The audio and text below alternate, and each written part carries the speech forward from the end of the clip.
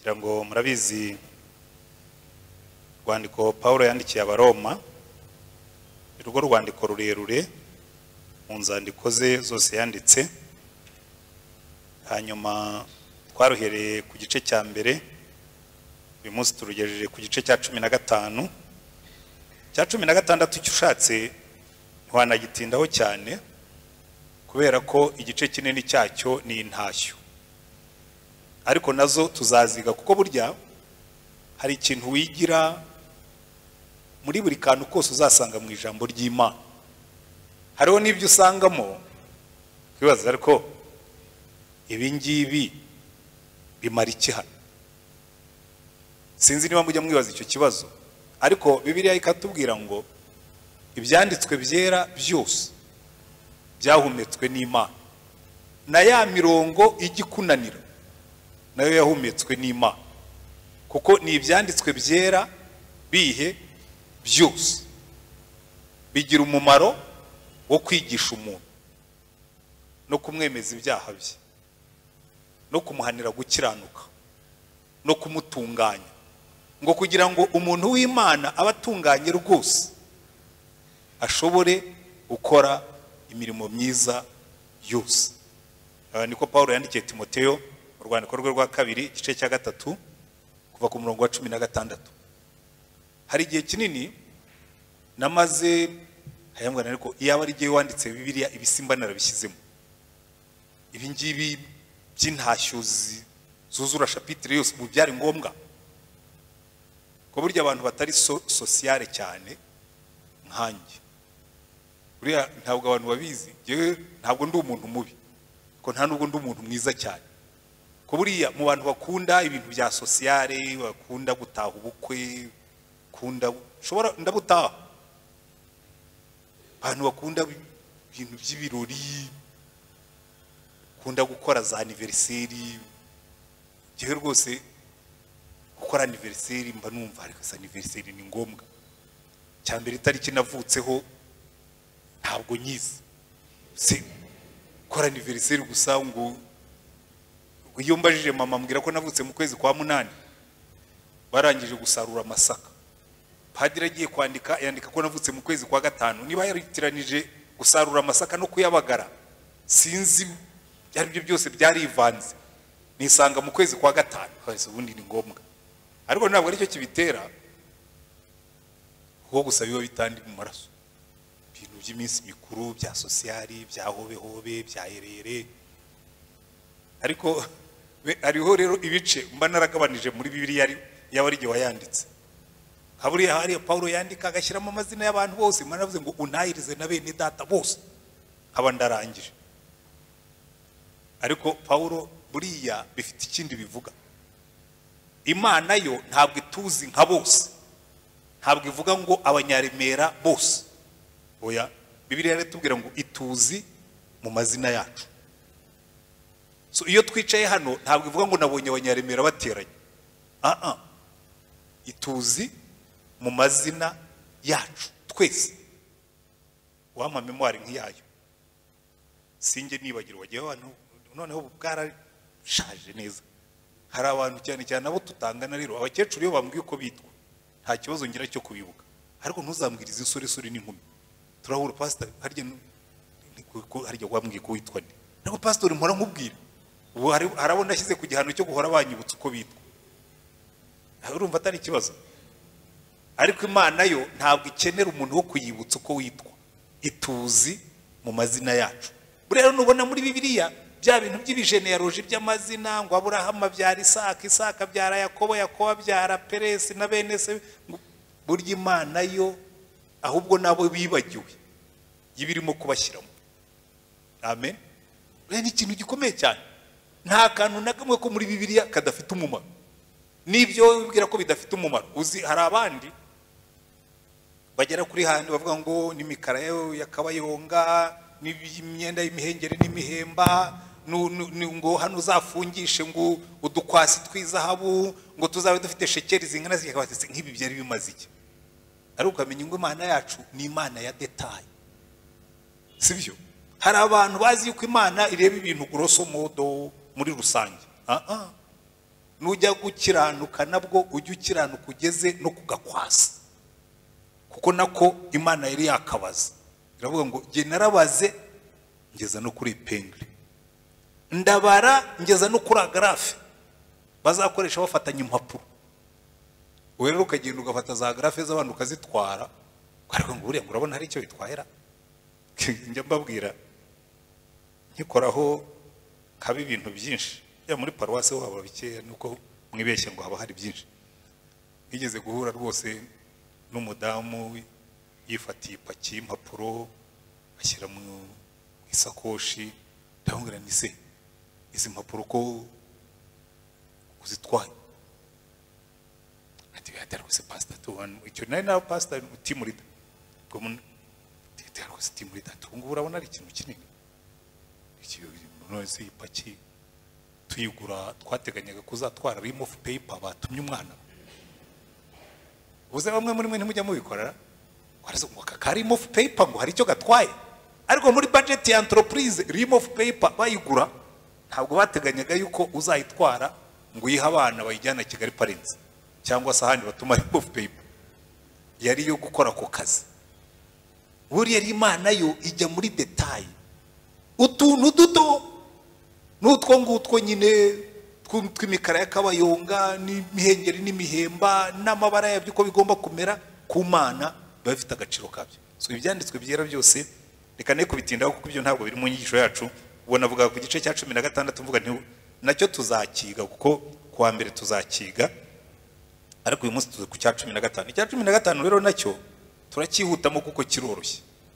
Ubundi urebye sinzi njya mbivuga n'abandi bize theology barabizi, umuntu washyize imirongo muri Bibiliya sinzi icyo yashingiyeho.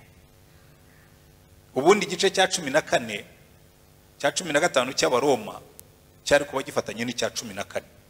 Niba yararebye akabona kiri ubu igice kirekire cyane akabikata, ariko uburyo bikase ubundi igice kinini cya 15 kiri muri 14. Kubera yuko nitumara gusoma muraza kubibona 14 twarimo kwiga ukuntu tutagomba gucanirana imanza, tugomba kwihanganirana, abafite imbaraga bakihanganira abafite nkeya, urya inyama akihanganira uitungirwa n'imboga, kandi urya imboga nawe ntacira urubanza uwirira inyama, mbese ibintu byo kudacanirana imanza. 15 rero usanga bikomereza aho ngaho, ku buryo uretse agace gatoya Paulo atubwira iby'umurimo we n'ingamba afite. Ubundi 15 igice cya mbere kuva ku murongo wa mbere kugeza ku wa 13 cyagombaga kujyana na 14, kuko usanga ibivugwamo ni continuité, ni ugukomeza ibyavugwaga muri 14 byo kudacanirana imanza, byo kwihanganirana, abafite imbaraga bakihanganira abandi. Mu magambo make biravuga ngo uyu munsi ubutumwa Paulo yashakaga guha abanyeroma waburangiye. 15 ni umusoza, 16 nako ababwira abo bazamutahiriza. Amen. Ariko ikintu ngira ngo dusigarane tuzajya dukomeza kwibukiranya, ushaka kumva neza uru rwandiko rw'Abaroma uko twagiye turusoma, ubundi biroroshye cyane kubyumva, kuko Abaroma Paulo mu gice cya mbere n'icya kabiri atangira yemeza abantu bose ko bakoze ibyaha. Igice cya mbere akemeza abanyamahanga ari b'Abayuda bitaga abapagani. Mu gice cya kabiri akemeza Abayuda akababwira ati namwe nubwo muvuga ko muzi Imana ariko mutukisha izina ryayo kubera ibyo mukora. Noneho igice cya gatatu akarangiza mbese agafata umwanzuro akavuga ngo bose bakoze ibyaha ntibashyikira ubwiza bw'Imana. Amen. Noneho agatangira kubabwira atari ko nubwo bimeze bityo hari agakiza katangiye ubuntu katabonerwa mu mirimo, katabonerwa mu kubahiriza amategeko yandi, kabonerwa muri Yesu Kristo. Noneho igice cya 4 n'icya 5 agatangira gusobanura gukizwa mu kubuntu ndetse n'icya 6 icyo ari cyo. Kavuga ati ntimunyumve nabi ngo mugire ngo iyo mbabwiye ngo dukizwa ku buntu bivuga ngo tujye twigendera uko dushaka, ahubwo ubuntu bw'Imana bwatugize abana b'Imana. Bumaze kutugira abana b'Imana dutegerejweho kwitwara nk'abana b'Imana. So uwibwira yuko gukizwa ku buntu bimuha uburenganzira bwo kwisubirira mu byaha aba yishuka, kuko ukora ibyaha ntabwo aba ari umwana w'Imana, kuko amategeko ni indangagaciro z'abana b'Imana. Amen. Ariko twebwe ntabwo duhabwa agakiza kubera ko twubahirije amategeko. N'uno munsi abantu benshi baracyabyibeshyaho, ugasanga barimo barapima niba umuntu akizwa bashingiye ku majipo n'uburebure bwayo, bashingiye ku misatsi yidefurije n'itadefurije, bashingiye ku mikufi, abambara imikufi n'abatayambara, n'indi mihango myinshi, akaba ari bashingira bakagwera tuyarakira. Bibiliya ikavuga ngo no, agakiza nta rindi zina twahawe munsi y'ijuru kabonerwamo uretse rya Yesu Kristo. Amen. Ariko yarangiza akabikosora kugira ngo abantu batazibeshya nkuko bamwe once again babyibeshyaho. Mu gihe cya Paulo mu gice cya 6 harabatangiye kuzana teori ivuga ngo okay fine, ubwo agakiza ari ubuntu mureke twikorera ibyaha kugira ngo noneho Imana ibone nabi babarira. Nuno munsi ariko birahari kugira ngo ubwo wamaze kwakira Yesu, by the way tubyumvikaneho, hariho n'imvugo twazanye zitaba muri Bibiliya. Ibintu byo kuvuga ngo kwakira Yesu, ngo oya ntabwo twakira Yesu, turamwemera. Buriya kwakira no kwemera biratandukanye, kuko kwemera harimo itegeko, kwakira harimo ubushake. Uretse ko n'ubundi burimo ushobora kumwakira, ushobora kumwemera cyangwa simwemere, n'ubushake bwanyu. Ariko abantu benshi uramubaza ariko urakizwa, tinarasengewe. Gusengerwa ntabwo ari kimwe no kugira Yesu mu buzima bwawe, kuko agakiza birasobanuka neza, ni ukwimenya nk'umunyabyaha. Twese twakoze ibyaha ntitwashyikira ubwiza bw'Imana, kandi ibihembo by'ibyaha ni urupfu. Icyo ni igice cya 6. Ariko impano y'Imana muri Kristo Yesu ni ubugingo buhoraho. Sibyo? Ibyo ukabimenya ukava mu byaha, nubwo twakijwe ku buntu, ariko ntabwo bitwemerera gusubira mu byaha. Noneho igice cya 8 akatubwira imigisha yo kuba umwana w'Imana. Kabisubiramo akavuga ati ubu ngubu twebwe abana b'Imana twahawe umwuka w'Imana utadusubiza mu bubata, udutakisha ngo abadata, ndetse turi abana b'Imana. Ubwo turi abana turi n'abaragwa, ndetse turabaraganwa na Kristo. Igice cya 8 muzagisubiremo murebe, buriya niho mbese avuga ati ahangaha niho hakubiye avantage z'abana b'Imana, kuko hari responsabilité, hari na droit z'abana b'Imana, uburenganzira bwabo. Ariko byagera ku gice cya 12, ubundi niko Paulo yandika iteka ryose naribabwiye, arabanza agatanga les droits tubonera muri Yesu, uburenganzira n'ibyiza twaronkiye muri Kristo Yesu. Yarangiza guhera ku gice cya 12 kujyana inyuma akaduha les devoirs z'abana b'Imana, kavuga ati rero ubwo muri abana b'Imana ni mugende nk'abana b'Imana. Amen. Buriya niho ubukristo bworohera. Cyonge mbwira abantu mwabwe ni hari naho Paulo yagenda yavuze gundi abana b'Imana ntibakeneye kugengwa n'amategeko, ntabwo bakeneye igitsure. Nubona umuntu ukeneye igitsure ujye umenya ko ari ikirara. Ubundi umwana wibwiriza ntakenera igitsure, icyakora nizezwa no gushima. Uburyo umwana iyo umushimye yakora neza ukamushima, nibura biramwafirima akamenya yuko n'ibyo yakoze wabibonye, kandi Imana izi kubikora neza. Niyo mpamvu yavuze ngo favor yanjye, igikundiro cyanjye kizaba kubanyubaha.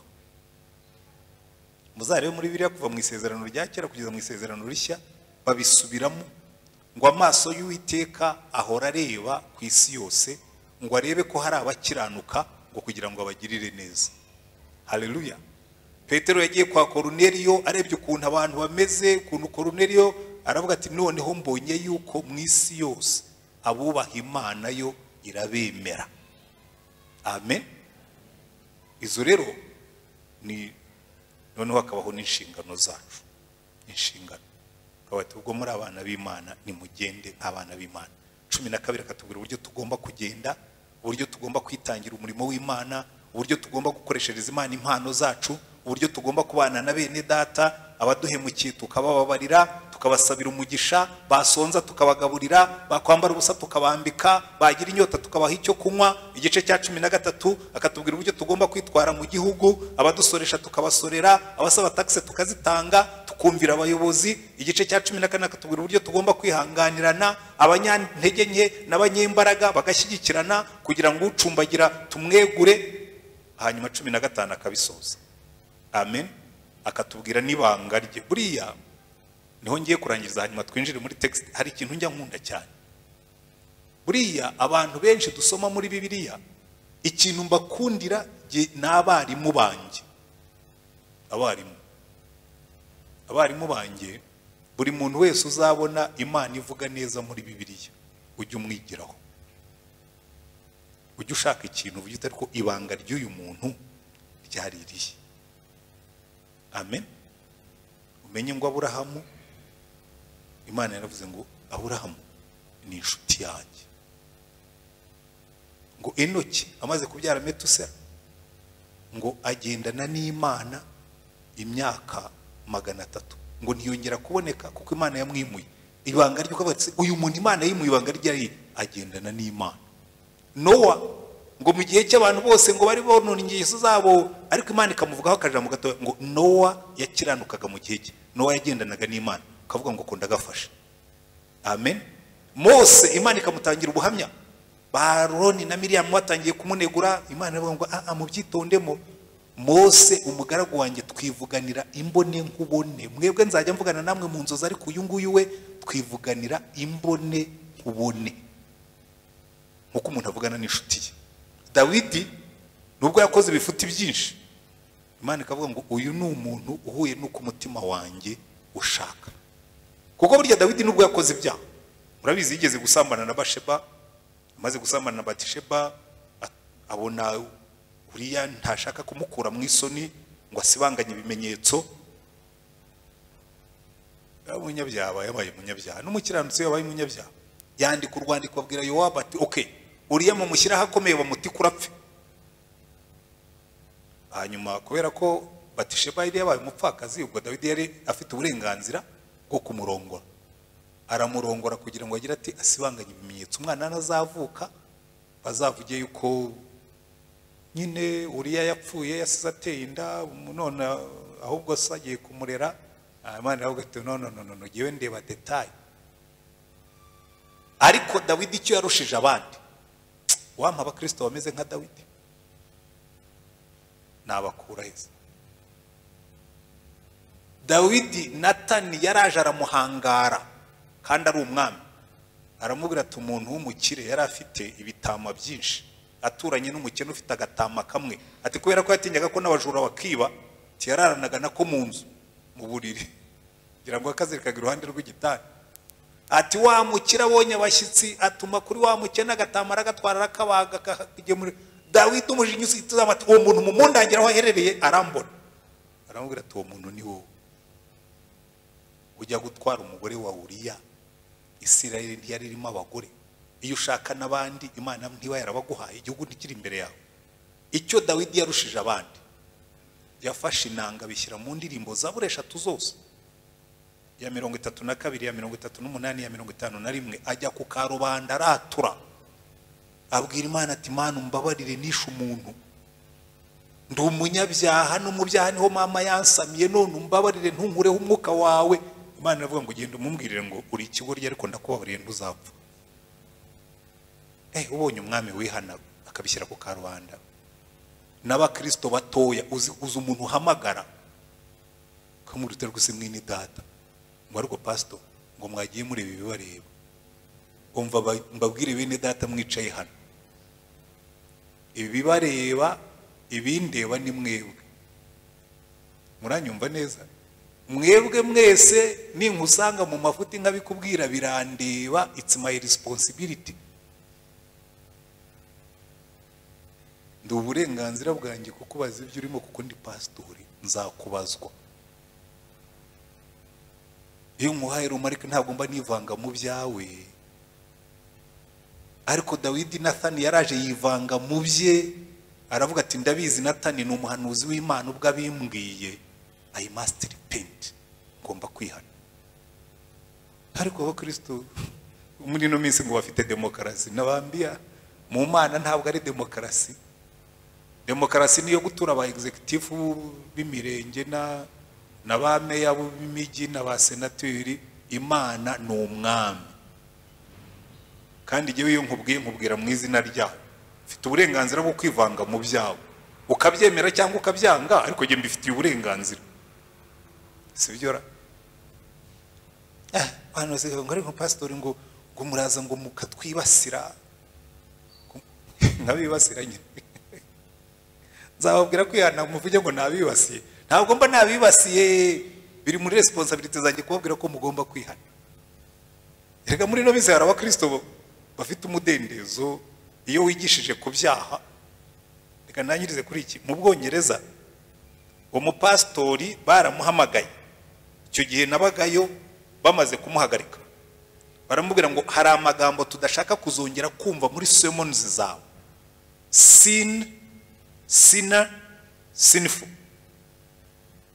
Sinful. Sin icyaha, sina umunyabyaha, sinful bintu bikozwe mu buryo bw'icyaha. Aravuga ati rero nintababwira ko muri abanyabyaha, simbabwire ko mukora ibyaha, simbabwire ko imyitwarire yanyu iri sinful, iri mu byaha, ntacyo nzaba nkikora hano, so bye bye. Arasezera. Iyo kura rero ubigezweho, abantu bashaka umupastori ubahanagura mu matwi, ubakirigita mu mbavu akabasetsa, ubatera joke, ubahinzenya, akabantoteininga, akabamarira ntabateze guilt n'umutima wo kwicira urubanza, ahubwo mwihanganeho gatoya.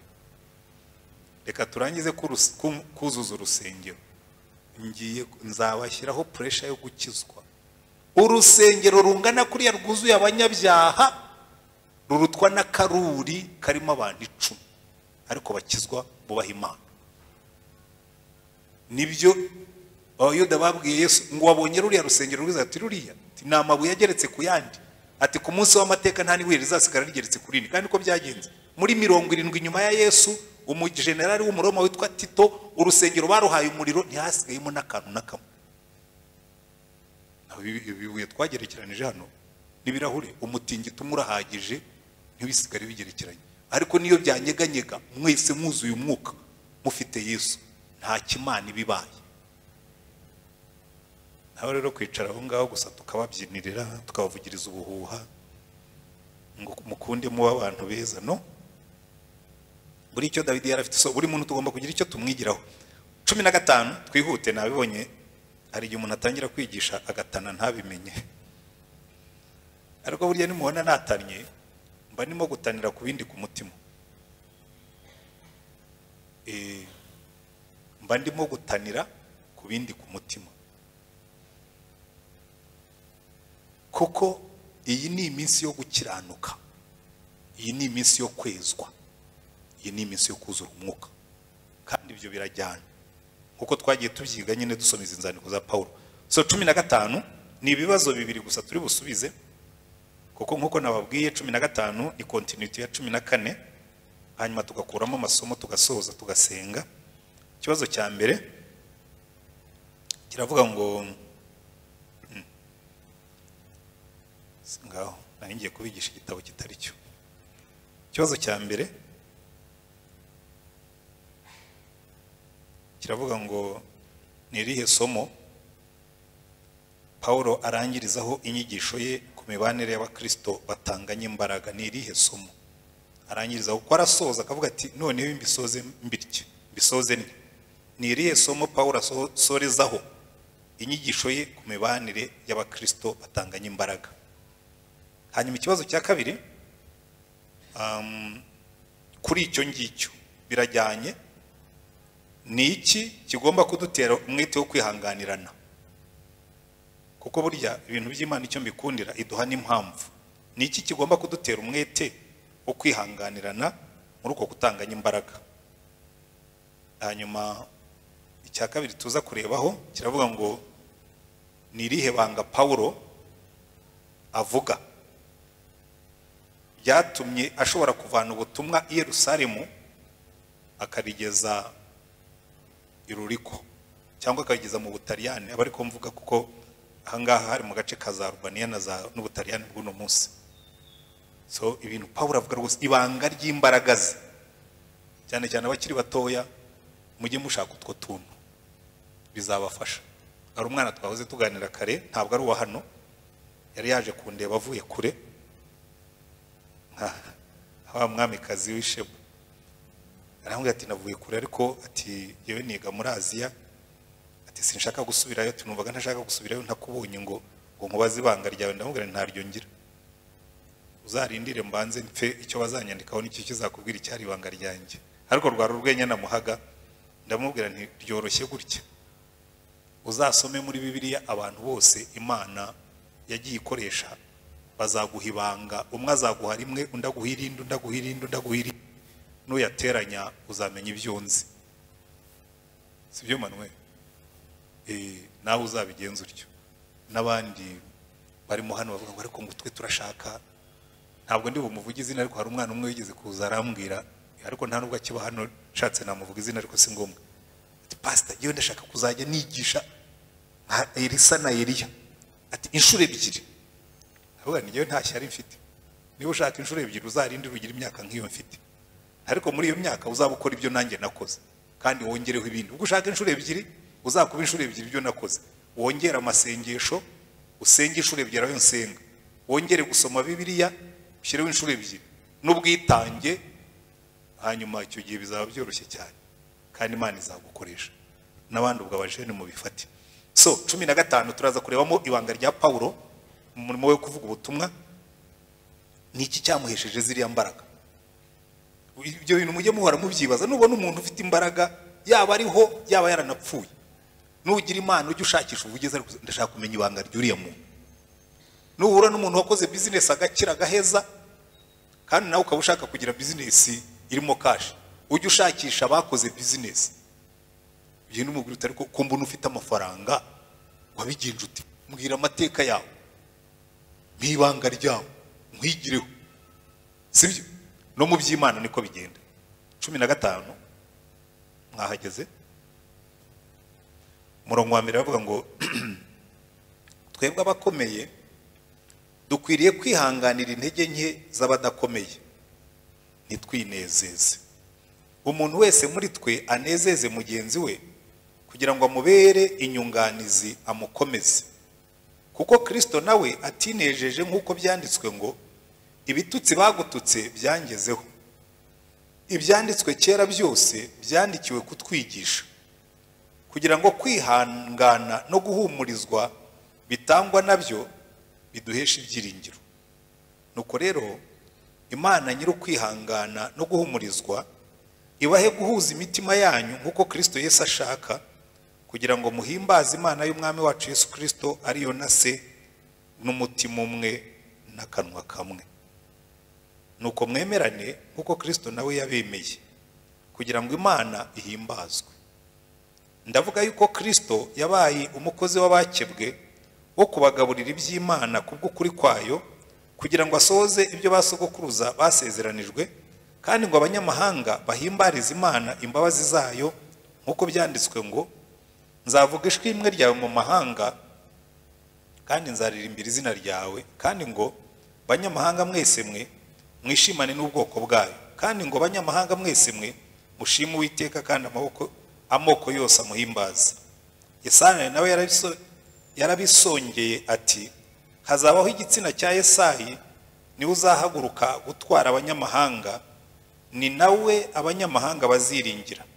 Imana nyiri cyubahiro ibuzuza umunezero wose n'amahoro biheshwa no kwizera kugira ngo murusheho kwiringira mubiheshejwe n'imbaraga z'umwuka wera. Bene data nanjye nzi neza ibyanyu yuko mwuzuye ingeso nziza mwuzuye n'ubwenge bwose mukaba mwashobora no guhugurana. Nyamara muri uru rwandiko hamwe na hamwe nabandikiye ntabobera nsa n'ubibutsa kubw'ubuntu nahawe n'Imana yuko nkwiriye kuba umukozi wa Kristo Yesu mu banyamahanga mu mirimo nkorera Imana muri Yesu Kristo. Sinzatinyuka kugira icyo mvuga keretse icyo nakoreshejwe na Kristo ngo abanyamahanga bumvire Imana.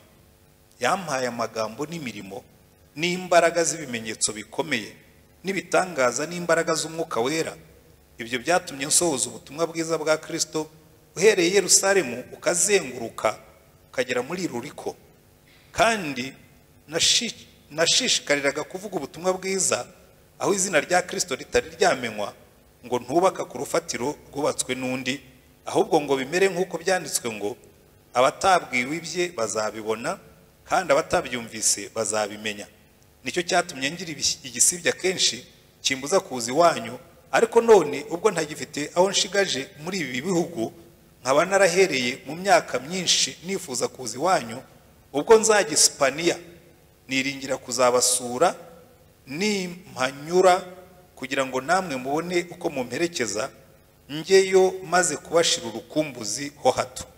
Ariko none ndagiye Yerusalemu kugaburira abera, kuko ab'i Makedoniya na Akaya bashimye gusonzoraniriza impiya abakene bo mu bera b'i Yerusalemu, bashimye kuzibaha kandi babafitiye umwenda, kuko bw'abanyamahanga basangiye iby'umwuka byabo bafite umwenda wo kubafasha ku by'umubiri.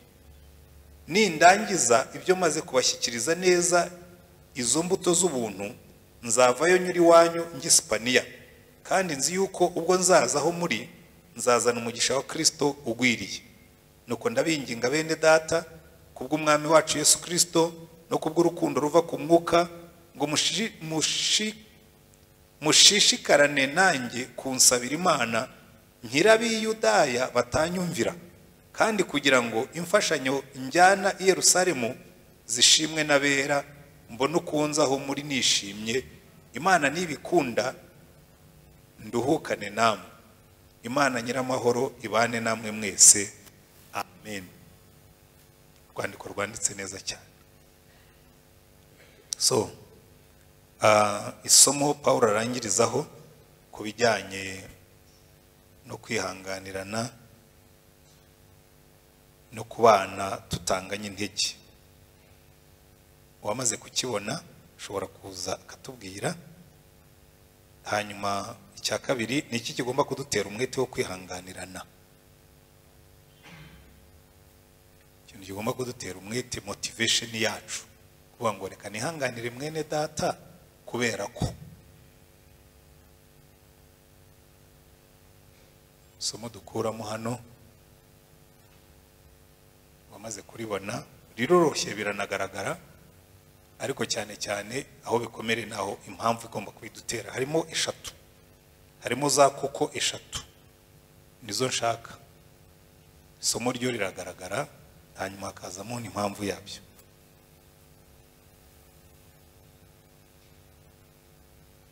Ntegereje umuntu ariko nitomboreze nkuko nabikoze ubushize. Nimutinda ndafata igitambo. Ndabara rimwe, wa mbere yaje arabacunguye buriya nari maze ku spotingamo abantu bamwe, kandi hari amayeri mwahimbye yo kubika umutwe. Ntuzi ko iyo wubitse umutwe aribwo nkubona neza. Murakoze. Nitwa Seti. Ahangaha kuri imirongo ya mbere turahabona nk'ukuntu twabibonye mu gice cya 14, abantu bafite imbaraga n'abafite ufite imbaraga n'ufite intege nkeya. Kuvuga ufite imbaraga arahinyura utazifite agaciro urubanza utazifite. Ahangaha rero mbona impamvu ituma dukwiriye twese kwihanganirana,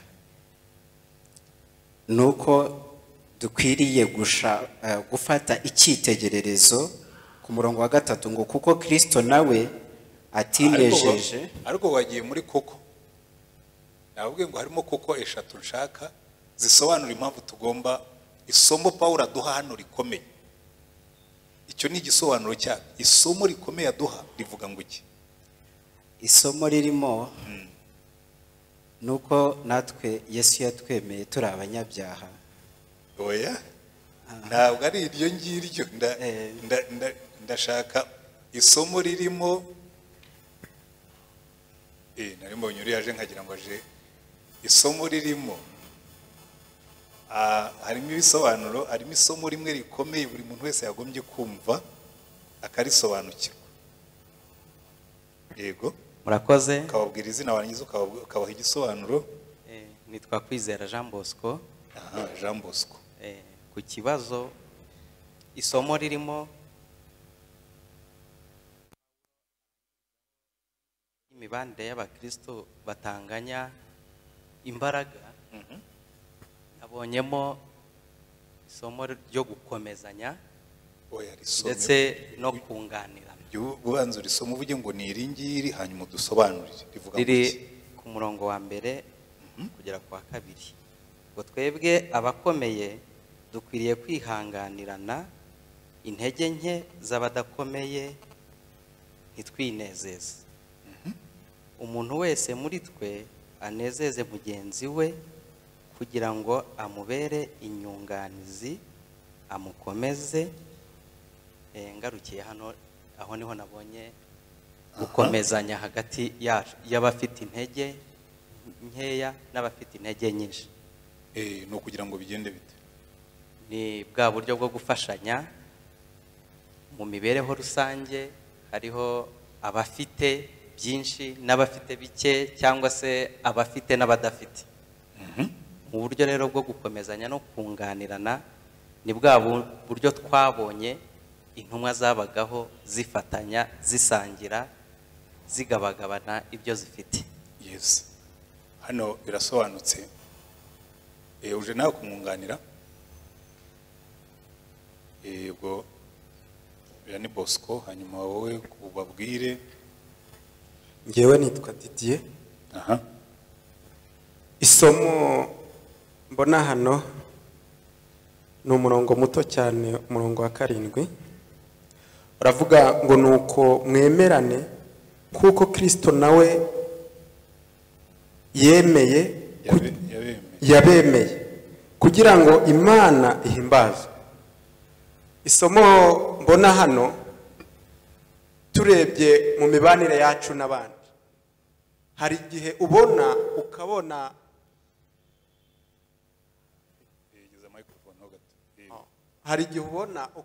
hari umuntu udashobora kwihanganira, ariko isomo riri hano riratubwira ngo nawe urebye ibyaha ukora, nanjye ndebye ibyaha nkora, ntabwo Kristo yagakwiye kujya ku musaraba se akampfira ari njyapfira bitewe nuko ndi mubi.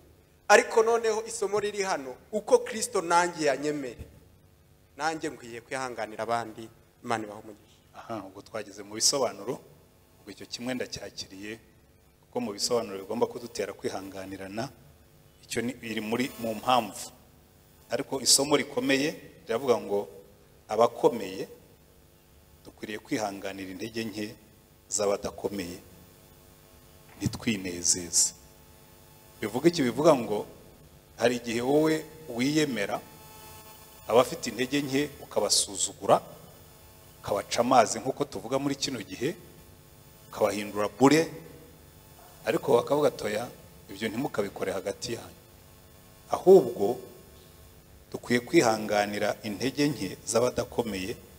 Umuntu wese muri twe anezeze mugenzi we kugira ngo amubere inyunganizi, amukomeze. So nibona umuntu agenda acumbagira, aho kumugayira gucumbagira kwe ugerageze kumwegura, umubere inyunganizi. Icyo ni isomo rikomeye cyane, kubera ko buriya mu bukristo bwacu akenshi uko bigenda, ndabaha urugero rutoya nshingiye kuri Paulo. Buriya Paulo nawe yageze aho arakura. Hari igihe yagiye kuvuga ubutumwa na Barinaba rero buriya yarazi iki kintu cyo kwihanganira abantu pe, kuko Barinaba niwe watoje Paulo. No muri Bibiliya ni nako bamwita. Nimusoma muri Bibiliya zanyu mu byakozwe n'intumwa, Barinaba muri ya nkuru batubwira ibya Ananiya na Safira, mbere yaho mu gice cya 4 umurongo wa 36 baravuga ngo na Yosefu w'umulewi wavukiye Kupuro uw'intumwa zahimbye Barinaba bisobanurwa ngo umwana wo guhugura yari afite isambu arayigura azana ibiguzi byayo abishyira intumwa. Barinaba byavugaga umwana wo guhugura, ariko buriya kugira ngo ube umwana wo guhugura ugomba kuba ufite impano yo kwihangana. Paulo yaraje abandi banga kumwakira bati uyu nguyu wateye Stefano wahagarikiye abateye Stefano amabuye yatuje mburi yaje kutuneka. Baramubwira ati isubirira iwanyu Taruso. Baramwirukana pe banga kumwentegera, ariko bari nabakavuga ati nyamara buriya yewe uriya muhungu naramurebye mbona arimo igikoresho cy'Imana. Bamutumye Antiyokiya aca Taruso akurayo Paulo aramujyana, niwe wamutoje. Bakajya bavuga ngo Barinaba na Sawuli, Barinaba na Sawuli. Sawuli amaze kumenyera bakajya bavuga ngo Sawuli na Barinaba, bivuga ngo noneho Sawuli niwe wagiye imbere, Barinaba ari inyuma, yarazi no kwicara inyuma. Bukeye aterura kandi gahungu aravuga ati Sawuli we namaze kugutoza, reka ntoze n'aka ka Yohana Mariko. Barajyana urugendo rwa mbere yagezeyo, niba Yohana yarakumbuye nyina, kuko iwabo wa Yohana murabizi hahandi muri byakozwe n'intumwa 12 baravuga ngo iwabo wa Yohana Mariko ngo kwa nyina wa Yohana Mariko ngira ngo ashobora kuba ari umupfakazi, niho basengeraga. Yohana rero baramutwara yarakira umusore, ngira ngo yageze mu nzira kumbura iwabo. Aravuga ati yewe nditahiye ibintu ndabona bikomeye ndabona n'abantu ba hano batumvikana bafite n'umugaga mwinshi. Arataha. Basubiye mu rugendo rwa kabiri bari nabaravuga ati ndatwara na Yohana Mariko pe.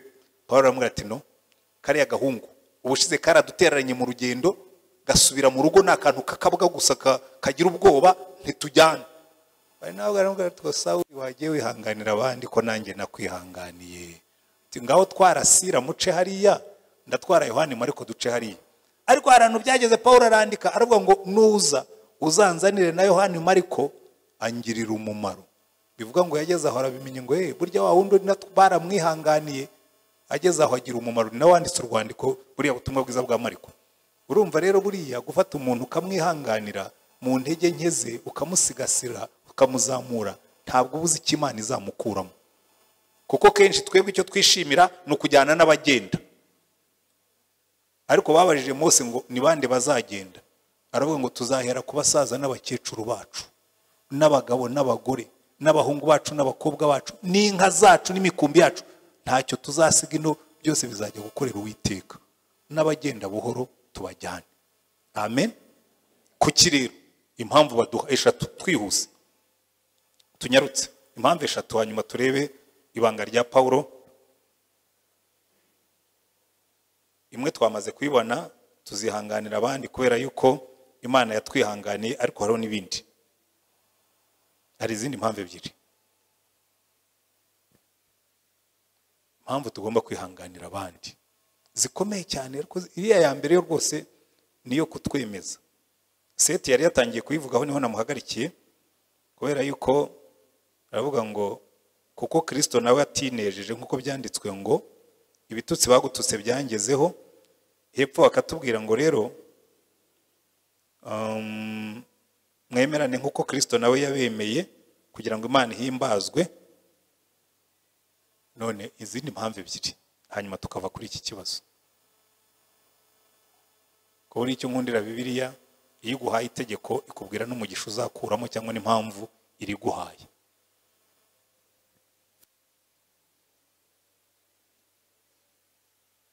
Yego, izindi mpamvu ebyiri. Imwe niyo ngiye kuko Imana nayo yatwihanganiye muri Kristo Yesu. Indi ya kabiri,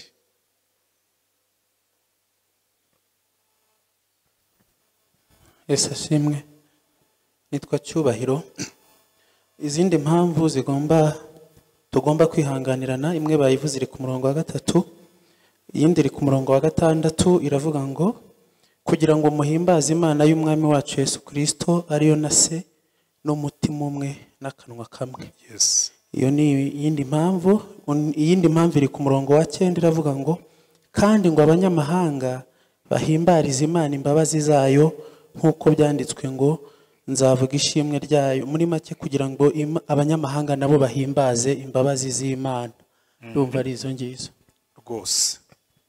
Hari undi ufite ikindi ashaka kongeraho cyangwa ushaka kuzagura, kuko nize ebyiri zari zisigaye, ibyo nibyo umuntu ushaka. Ariko ntimukaniganwe ijambo, hari igihe wavuga ikintu kigatuma tubibona neza kurushaho.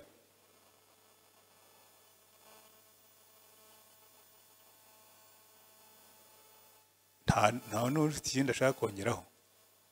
Okay, izo ni impamvu ebyiri zikomeye cyane. Iya mbere yari iyo ngiyo nyine, tugomba kwihanganirana kubera yuko Imana yatubabariye. Uzitegereze muri Bibiliya, iyo ni inyigisho igaruka kenshi. Muri bukanu Yesu yigeze kwigisha, hari abagaragu babiri.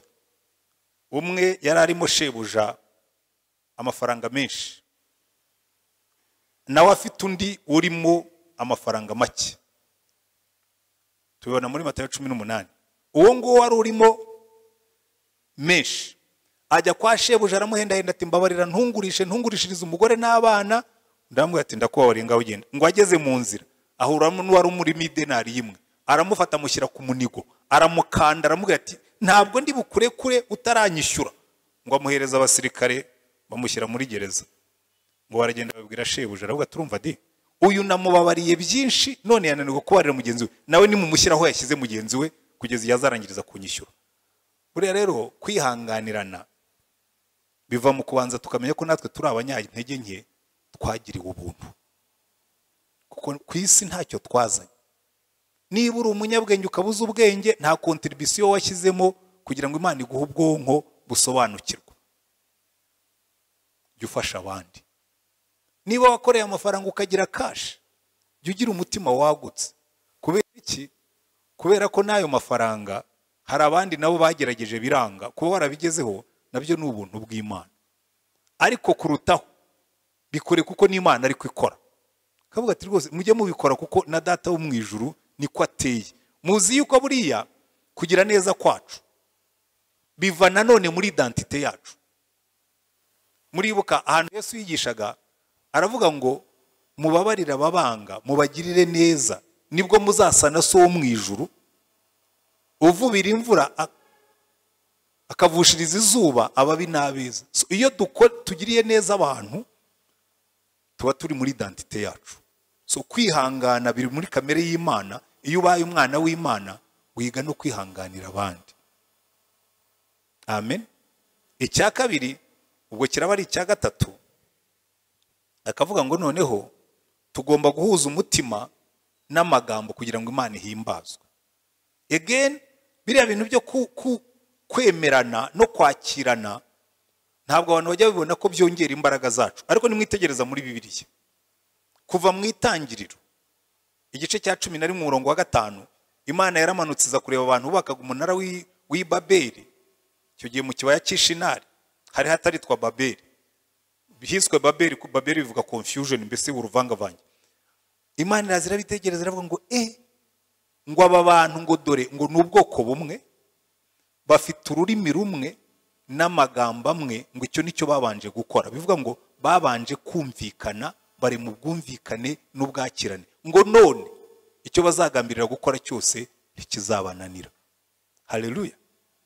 Na hariya Zaburi y'133 iratubwira ngo dorere ngo erega ni byiza kandi ni iby'igikundiro iyo abavandimwe baturanye bahuje, nta unenga undi, nta ukerensa undi, nta wanga undi, nta usuzugura undi. Ngo aho niho Imana yategekeye umugisha. Niko umurongo wa 3 w'iyo Zaburi uvuga ngo ari bwo bugingo bw'iteka.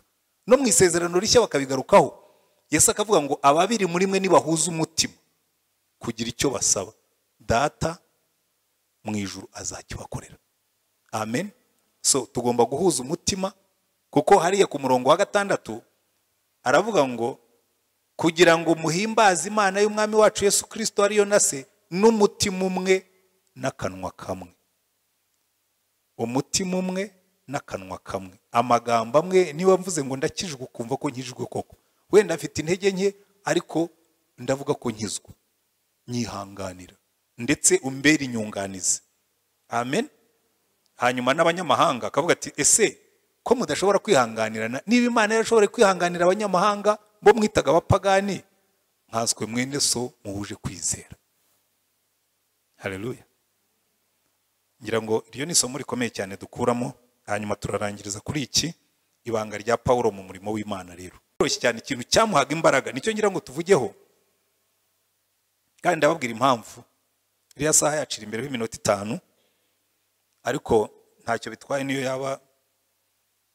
Iki kintu tugiye kureba mu gice cya kabiri cy'icyo gice kuva ku murongo wa 14 kugeza ku wa nyuma, ibanga rya Pawulo mu gukora umurimo w'Imana, ni ibintu tugomba kumwigiraho tukanabishaka natwe, kuko hari ikintu ubona uzi, hari igihe ureba itorero muri kino gihe ukagira ngo hari uwaribwiye yuko kugendera mu ntege nke ari wo muco.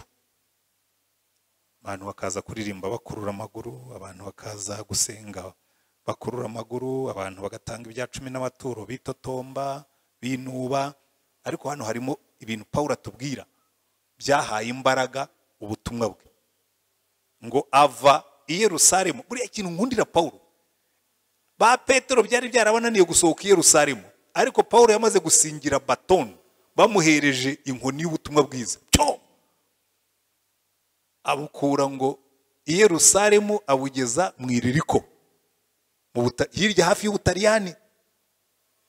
Kabarese ibanga ry'uyu mugabo ryaririye, twamwigiraho iki? Ndabategereje. Iki cyo ndashaka ko gisubizwa n'abantu, ugize neza manwe, nanjye kuvuga ngo gisubizwa n'abantu b'abajene b'urubyiruko, kuko nimwe mugomba gufata uyu muriro. Abasigaye n'abantu bo muri ino minsi niba ari kubera ko haje za kizimyamwoto nyinshi no mu nsengero zisigaye zirimo, umuriro warazimye neza, ni fireproof. Dusigaye dufite insengero ziri fireproof, kizimyamwoto nazo twazongeyemo, twajimije uwo hanze n'uwo mwuka twibwira ngo nabo batuje kuwugira. Byagenze bite? Pawulo ni iki cyamuhaga imbaraga? Ku murongo wa 19 niho nari mbonye igisubizo. Aha. Yampaye amagambo n'imirimo n'imbaraga z'ibimenyetso bikomeye n'ibitangaza n'imbaraga z'umwuka wera.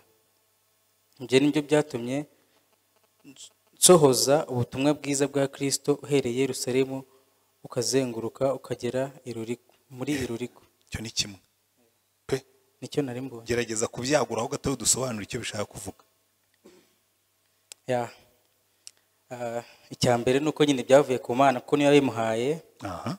Ikindi cya kabiri nuko imirimo yakoraga yabaga ivuye kuri yo, kandi yabaga iherekejwe n'ibimenyetso, nyine atari amagambo gusa, ahubwo nyine ijyanye n'ibimenyetso bikomeye Imana yabaga imuhaye kubikora. Murabizi nko mu byakozwe n'intumwa, ibitangaza Pawulo yakoraga, akiza abantu, akababwira ubutumwa bwiza, bamara kwizera akabatiza, akora n'ibindi bitangaza, bigatuma abizera n'ubundi bongerwa kuba ari bizeye bitewe n'ijambo yavuze, ariko nanone biturutse ku mirimo amaze gukora.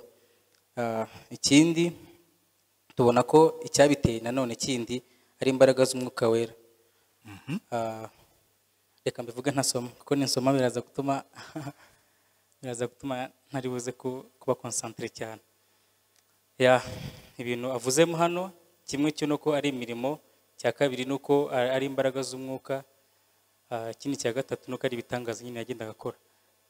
Icyo tubonyemo nuko imirimo yakoraga yavuga ku Mana, ikindi gikurikiye nuko imbaraga yabaga afite zabaga zivuye ku mwuka wera. Reka mbinse nk'ubihuza.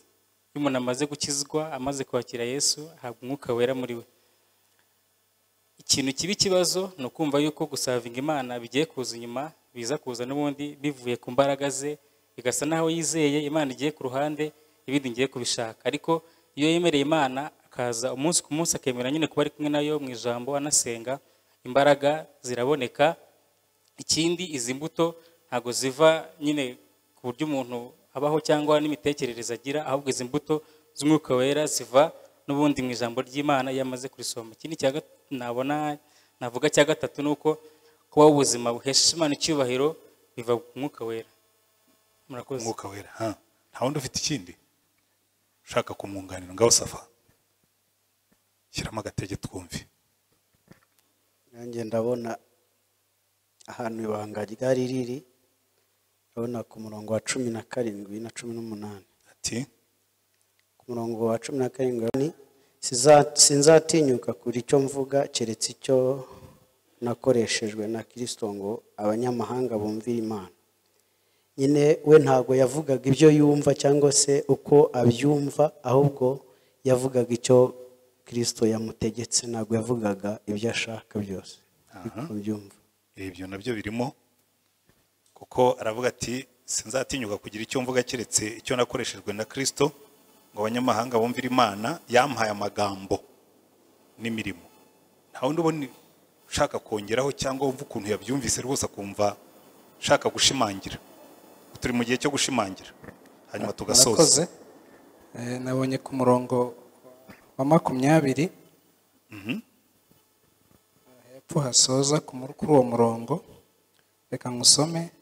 Kandi nashishikariraga kuvuga ubutumwa bwiza aho izina rya Kristo ritari ryamenywa, ngo ntubaka ku rufatiro rwubatswe n'undi.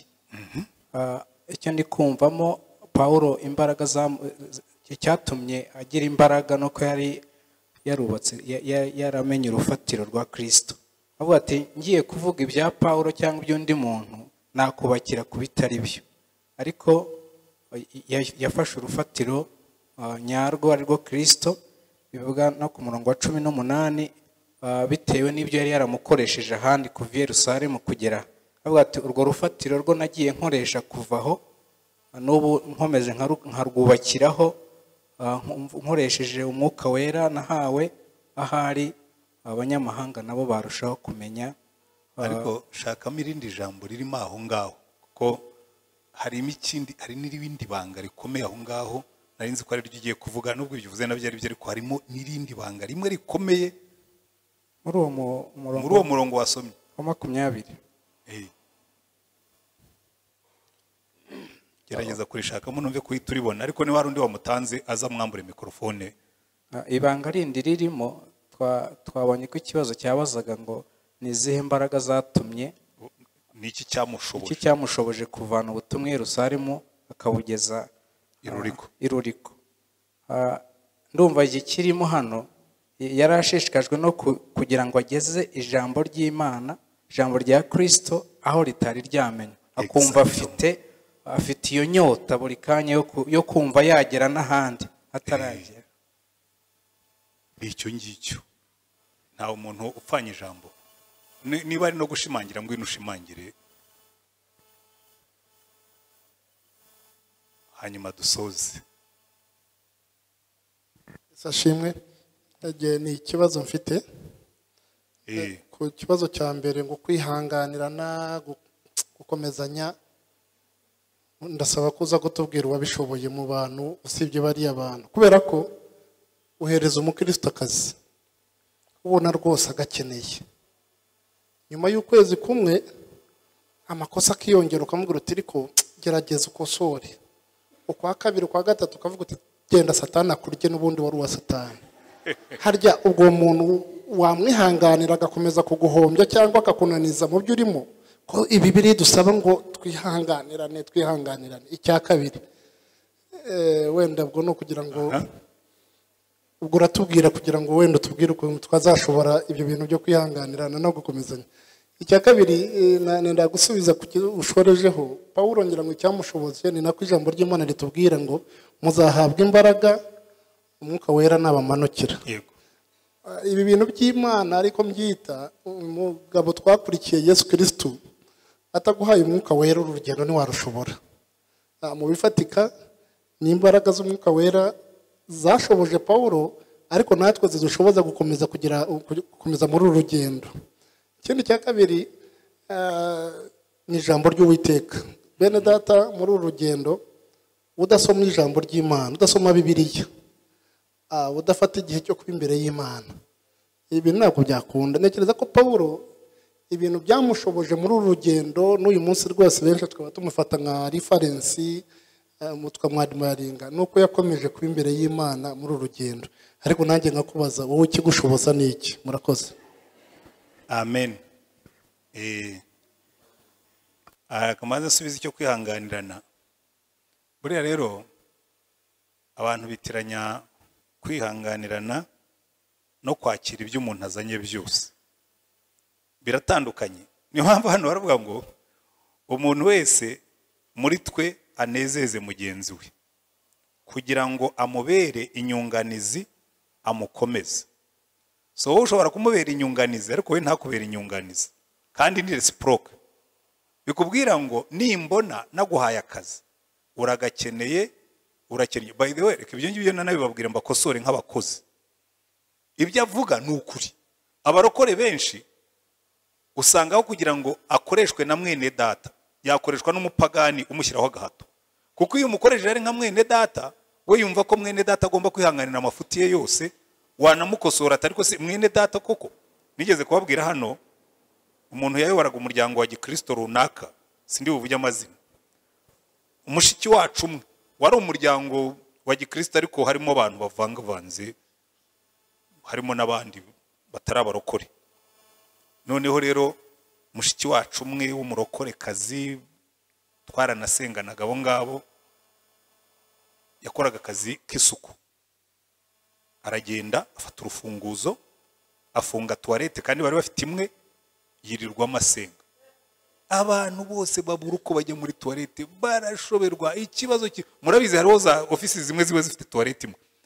Noneho kera byabaye avuye mu mwuka azana urufunguzo. Noneho uwo mwene data wundi wamuyoboraga ahita amukubita blame, ibaruwe mwihanangiriza. Araza aramubwira ati "Vrema tekereza ibyo mwene data uri yankoze.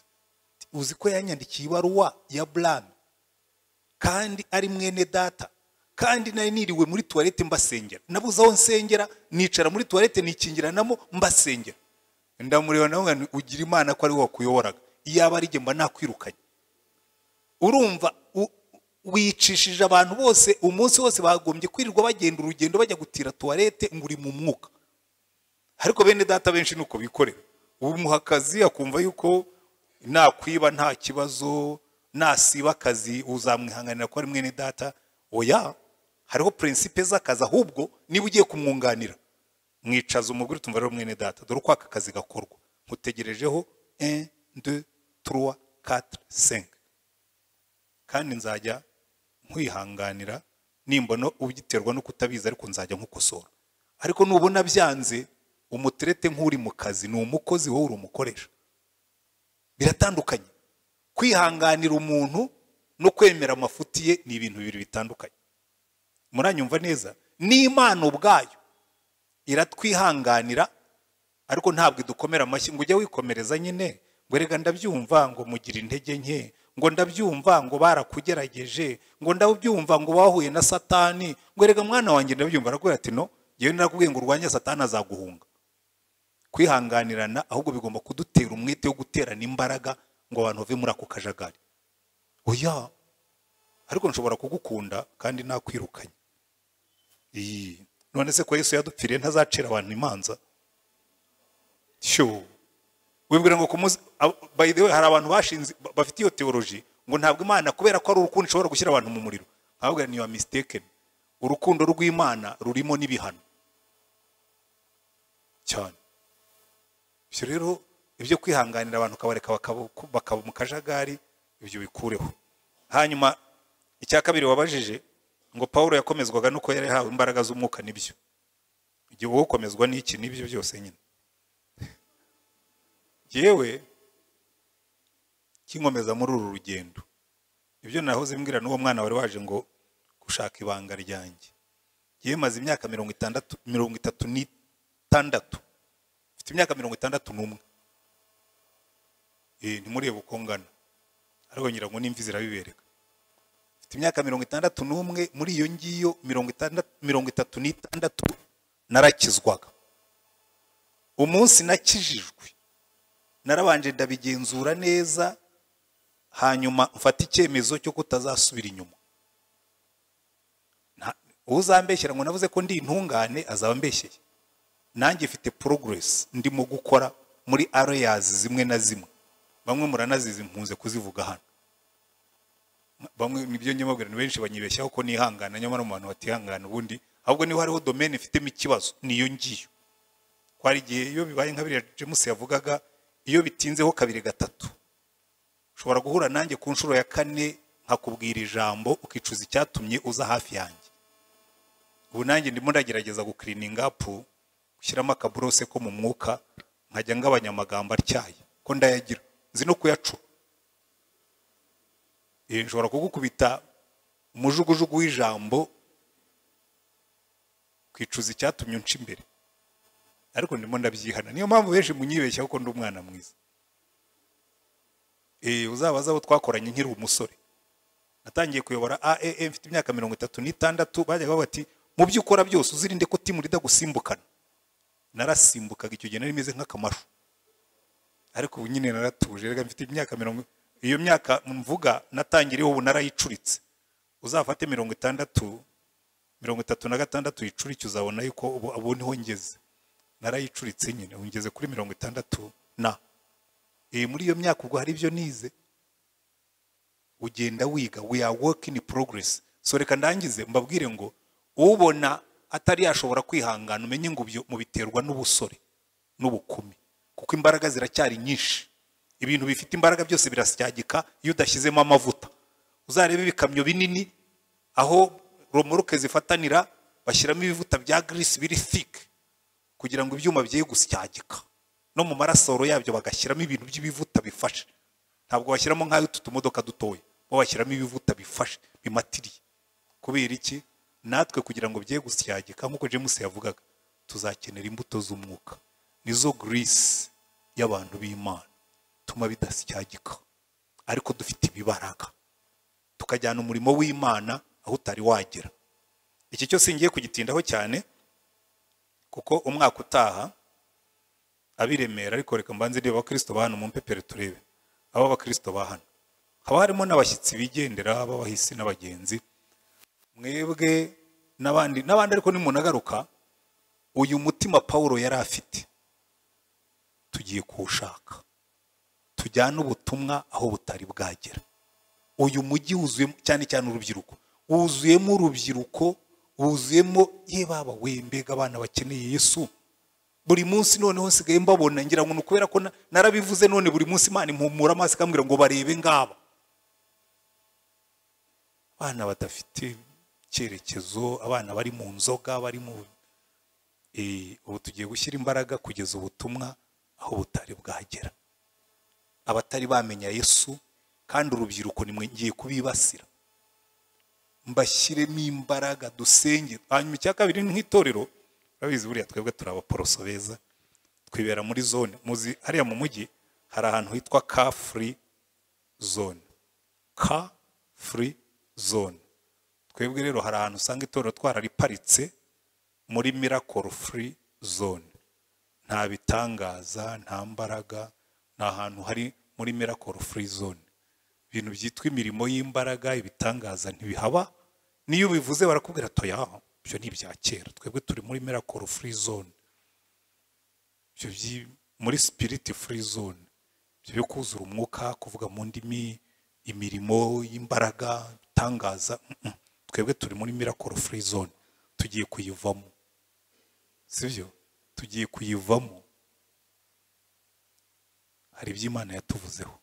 Amen. Hari iby'Imana yatuvuzeho, kandi kugira ngo tuzabigereho nuko reka tubanze twuzuza urusengero gusa. Nzabibabwira. Jimmy,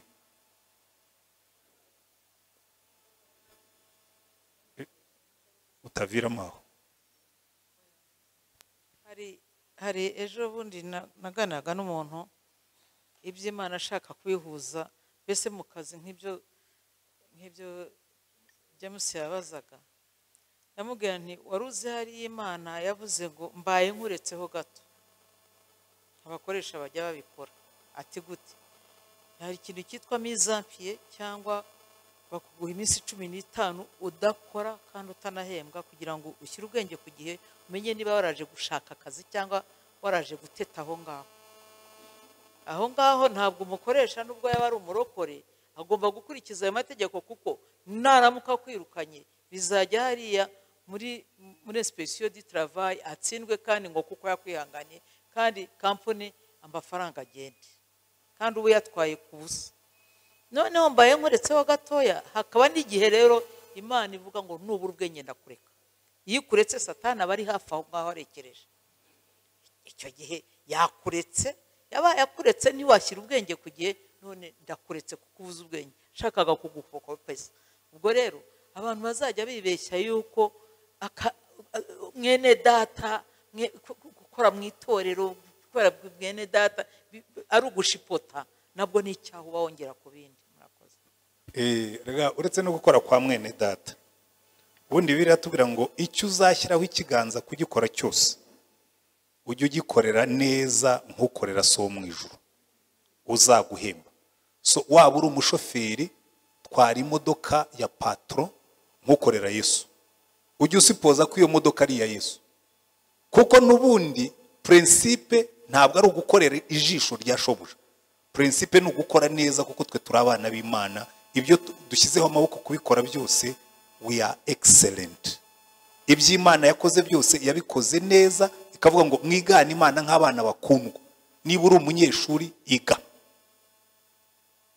Sibyo mwana, abantu ugenda ugasanga mu rugo ufite umukecuru iriya mu cyaro, abana n'abana biga, kana nakabajije gusha ko hano mufite amashanyarazi ya sola, kwa bacanye buri joro kutiga.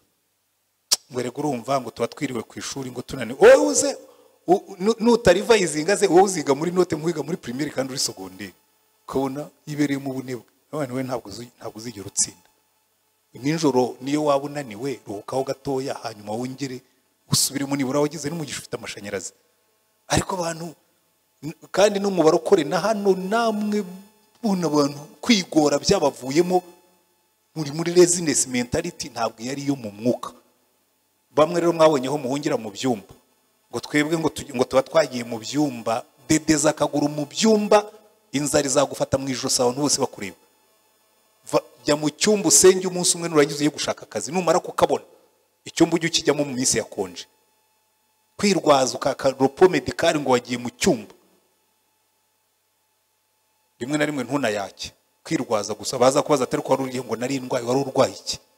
Hindutse umunyabinyoma gusa ngo wari wagiye gusenga iki? Ubeshya. So ibyo bintu mutangire kubyiga. Nta justification nimwe dufite yo kuba abanebwe no kuba abakozi babi, kandi turi abana b'Imana. Abana b'Imana ibyo bakoze bakora excellently nka so mu ijuru. Ni wiga wige nka Daniel, ube excellent mu masomo. Nujya mu kazi ube excellent nka Yosefu na ba Daniel. Nibwo uzagaragaza uburokore. Ntaho uburokore bw'ubunebwe. Ntabwo ari Imana yatubwira. Rero tugarukiriza aha ngaha, ibyo tuzabyiga mu zindi nyigisho. Hariho n'ahandi twabyiza, ariko amagambo aryoha asubirwemo. Reka rero dusenge Imana, ariko uyu mugoroba buri muntu wese yisuzuma arebe, hanyuma niturangiza twige kwihanganirana, ariko tutihanganira ibibi. So mwene so niba afite ibintu bibagenderamo, uzavuge ngo uva mwene data, we nzakwihanganira ndetse nkomeze nkukundi, ariko iyi gabeji yawe, iyi desordre yawe, ntabwo yo tuzayihanganira. Murumva, iyo Imana itubwiye kwihanganirana, ntabwo ivuze gutorera ibibi, ahubwo tugomba kubinyunganiza. Ni ukuvuga ngo tugomba kumukosora kugeza igihe agenda neza. Abagore mwicara mu rugo mukabana n'abagabo bakajagari, ugomba kumwunganira, ukamwihanganira, ariko ukamubwira uti dia ndagukunda, ariko wari ukwiye gukosoraho utuntu tumwe kugira ngo tugire urugo rwiza. Kandi n'abagabo mukabifasha abagore, utujagari twose tukaduca ko turi abana b'Imana. Mwambwiye ngo amen. Ariko tuzabigarukaho ubundi. Turagushimye Mwamana yacu, uratwihanganira ariko ntabwo wihanganira ibibi. Turasenga ngo uduhe umutima wo kumenya gutandukanya umuntu n'ibyo akora, ariko natwe uduhe gutandukanya ibyo dukora n'ibyo bagomba kutwihanganiraho.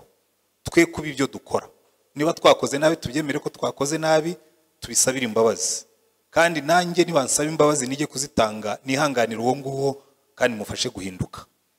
Turi imbere yawe dusenga ngo uduhe uriya mutima Paulo yari afite, umutima wo kugendera mu mbaraga, umutima w'imbaraga mu magambo, n'imbaraga mu mirimo, n'imbaraga mu bitangaza by'umwuka. Utuvane muri miracle free zone, udushyire muri zone y'imbaraga.